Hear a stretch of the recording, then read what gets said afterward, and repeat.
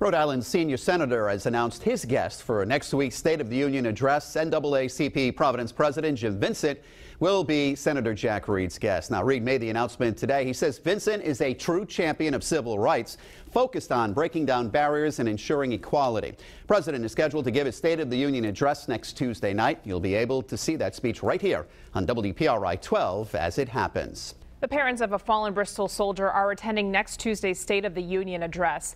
Carol and Peter McKenna will be in Washington as guests of Rhode Island Congressman David Cicilline.